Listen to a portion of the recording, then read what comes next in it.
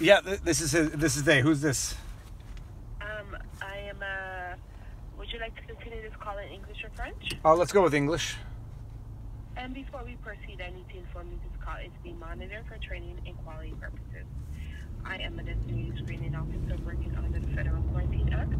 Today I'll be asking you a few questions about Mila's quarantine to verify that she's in compliance with obligation, including a day 1 and a day 8 COVID test. This call should just take a few minutes.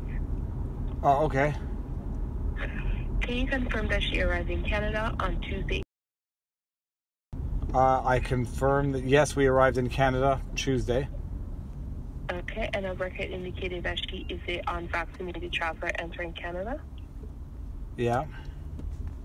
Unvaccinated traveler entering Canada who do not meet the Canadian definition of fully vaccinated are required to be in quarantine for a minimum of 14 days.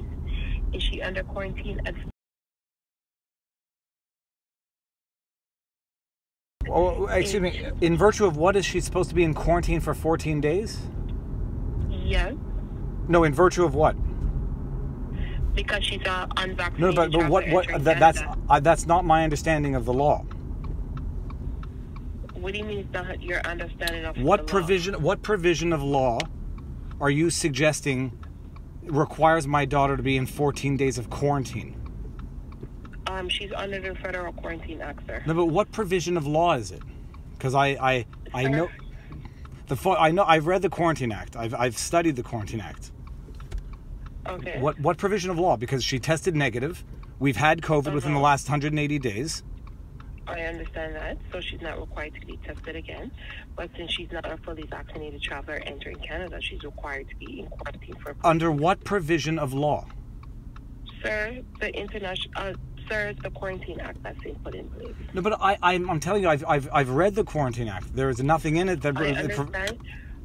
Sir, if you go on canada.ca/COVID-19 coronavirus, you will see unvaccinated travelers entering Canada are required to be in quarantine for 14 days. I'm not sure that I don't believe that's the law.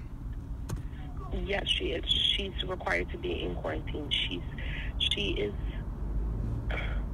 Yep, she's 12 years old, so therefore she's required to be in quarantine.